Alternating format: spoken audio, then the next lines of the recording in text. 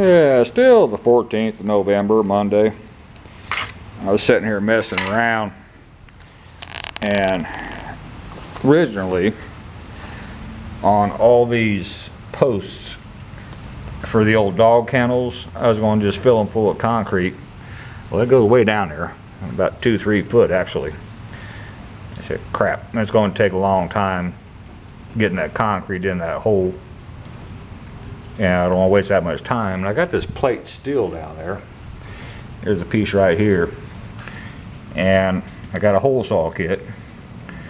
So cutting a score with the hole saw gives me a point of reference to cut with the cutting torch pretty quick.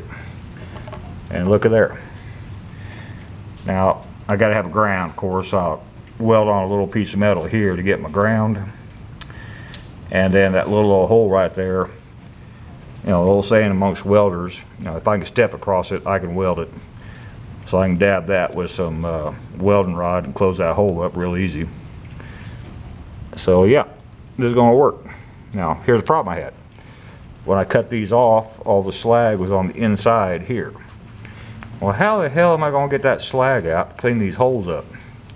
Just so happens I have a reamer. Now yesterday I was talking about, do I keep it or do I trade it off on my Rigid 300 pipe thread machine with all the attachments. And I said, well, you know, as soon as I get rid of it, I'm going to need it. And the next day I needed the reamer. This thing is going to stay with me, and when I drop dead, the wife can call Purple Wave to get rid of it. I'm keeping it. Because the next day, today, I needed a part of it, the reamer. Cleaned that pipe out perfectly with 2 turns. So, don't have to deal with getting concrete down those little holes. All I gotta do is weld in a slug and call it done. That's all for this one. Thank you.